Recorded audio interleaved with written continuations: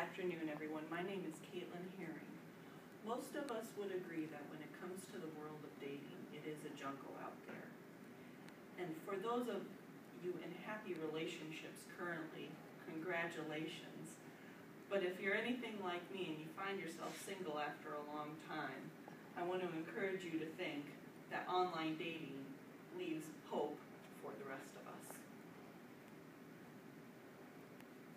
If you've ever been like me, you have experienced heartache and loneliness at some point in your life. Many of us do.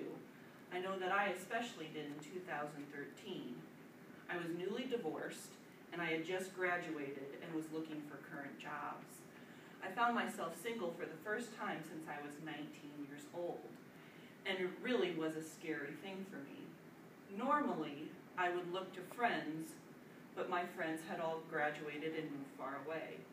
Next, I would normally look for work and establishing work relations to help me out. Only problem is, I work with exclusively women, and so it doesn't really leave a whole lot in the male department to be desired. So, with much trepidation, I turned to the world of online dating. There are many sites to choose from. There's some for every single, it seems, for every single situation. There's online dating sites for the elderly, online dating sites for those who identify as Christian, Jewish, and everything in between. Have any of you ever considered dating someone online? Well, like myself, you may have had and heard of some bad experiences of people who have experienced online dating. Many people tend to shy away from online dating because of perceived risks. A Rutgers University study was able to establish 3 main issues that people find with online dating. The number 1 concern being personal safety. Number 2 being misrepresentation. Am I actually going to meet up with the person that I thought they were online? And number 3, recognition. Are other people going to know that I'm using an online dating system? And will I be recognized outside of that online dating system before I'm ready to do so? And these are all very valid fears. So you might be asking yourself, if you are newly single, is online dating even worth the risk? Well, I'm happy to report that there are some promising facts to consider. Research suggests that the odds are in your favor regardless if you are male or female. A 2014 6-month study found that male initiators who contacted the first to contact someone online were more successful in finding a desirable partner than those who did not wait, who waited to make that contact. That's a lot better odds, it may seem, than the typical bar scene where rejection may run rampant. Women had even more luck than their male counterparts.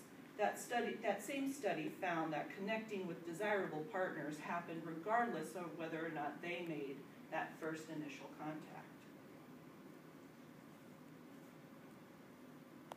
But what about the fear of deception?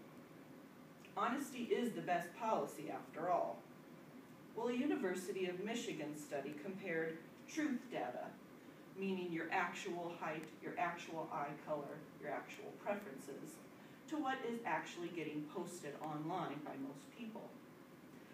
The results of that study found that yes, deception is frequent. However, the magnitude of that deception is not nearly what many of us are led to believe. They are small, some might consider insignificant white lies. I'm actually 5'3" when I said I was 5'4". My eyes are actually brown when I said they were hazel. Now, some people may consider this a great deal of deception, but for many of us, these are forgivable. But do these relationships even last? Can they stand the test of time? However, they are started online after all, which can be a very impersonal place. The Harvard School of Public Health found that in 2012, they actually looked into this. They found that 1/3 of all marriages from 2005 to 2012 were made by people who actually met online. And more interesting than that is they found that people who met online reported as being slightly more satisfied in their marriage and slightly less likely to divorce.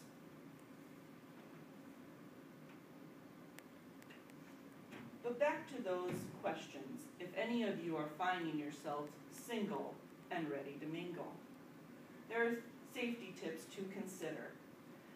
I found these from psychology.com, and these are some basic guidelines to follow. An overarching thing that they suggest is to get to know the person as soon as possible. And that includes meeting them as soon as possible, so you actually do know who you are talking to online.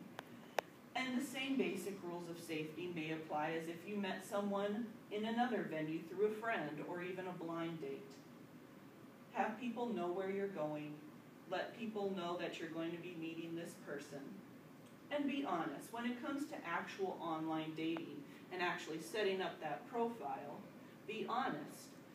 Post your actual weight, your actual preferences, your actual age, and that may attract people who are equally honest.